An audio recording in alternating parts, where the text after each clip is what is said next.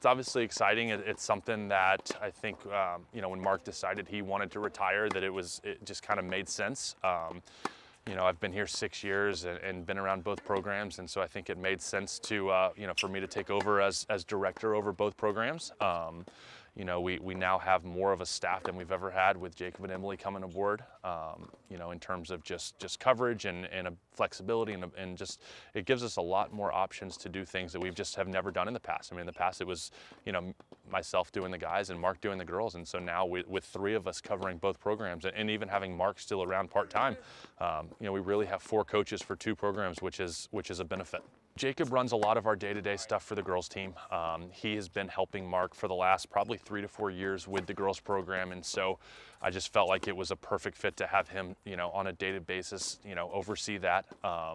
You know, and Emily, you know, same thing. We you know, she assists both programs. You know, I'm so much more familiar with the guys, obviously, with recruiting all of them, and so, you know, this year we're kind of a little bit more what we've done in the past. I'll travel with the girls, you know, recruiting-wise. The guys and girls is very different in terms of where our recruits come from.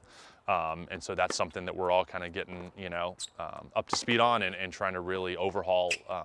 And so we're all 3, you know, doing both programs on a daily basis. It's something that is really new. I think in my 6 years I've had 1 transfer, and so this is, you know, this is a first with the women obviously having 2. With Claire and Leonore coming aboard, you know, that's something that just has not happened before. And then on the guys' side, we have a graduate transfer, William Karpinski, who played at JMU.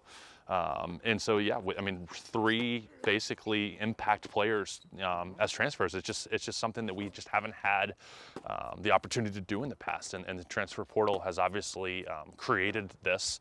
And I think it's going to benefit us with Richmond being such a good academic school. I think kids are drawn to Richmond. Now with us having more resources than we've ever had, I think our expectations and our goals are bigger.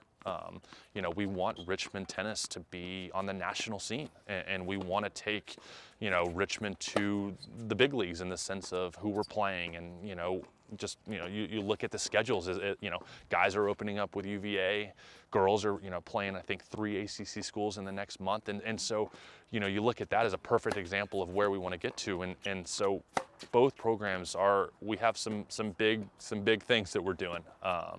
And our goals are big, and I think we have the athletes and the program and the university, obviously, to do it.